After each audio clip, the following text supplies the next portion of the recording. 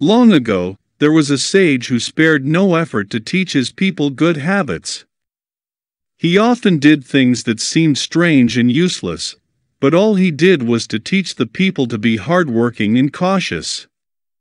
And the sage said, "Nothing good can come to a nation whose people complain and expect others to solve their problems. God gives the good things in life to those who deal with problems on their own." One night, while everyone was sleeping, the sage placed a huge stone in the road that passed by the palace. Then he went to hide behind a fence and waited to see what happened.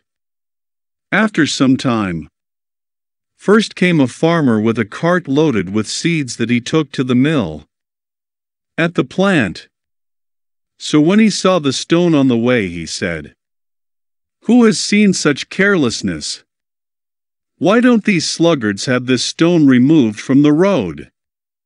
And the farmer continued to complain about the uselessness of others, but without even touching himself in stone. Soon after, a young soldier came singing along the road. He was thinking of the wonderful courage he would show in the war, and he didn't see the stone, but he stumbled on it and sprawled on the dusty ground.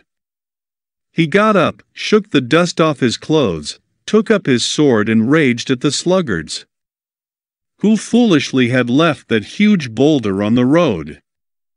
So he also walked away without thinking a single time that he himself could withdraw the rock.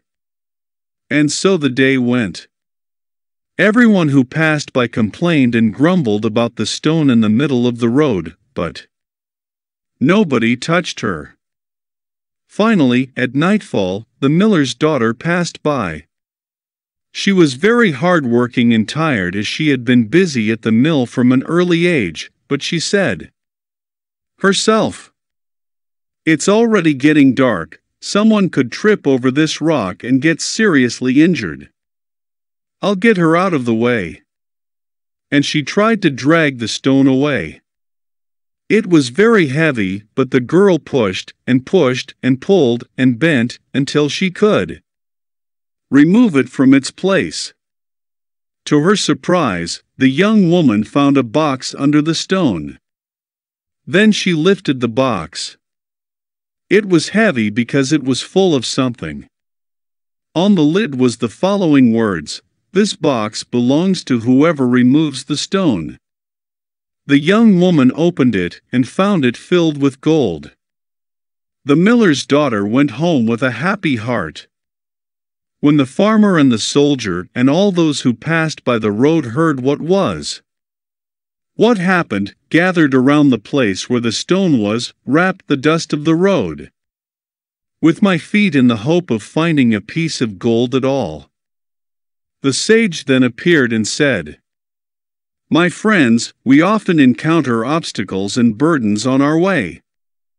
We can complain loud and clear as we dodge them if we so choose. Or we can pick them up and find out what they mean. Disappointment is usually the price of laziness." So the sage mounted his horse and, with a polite good night, withdrew. There is no pain without a cause or tears without a just source.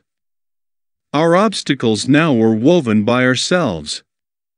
Therefore, let us have the courage to eliminate them with self-effort blows based on charity, which is a light on our roadmap of ascension to God.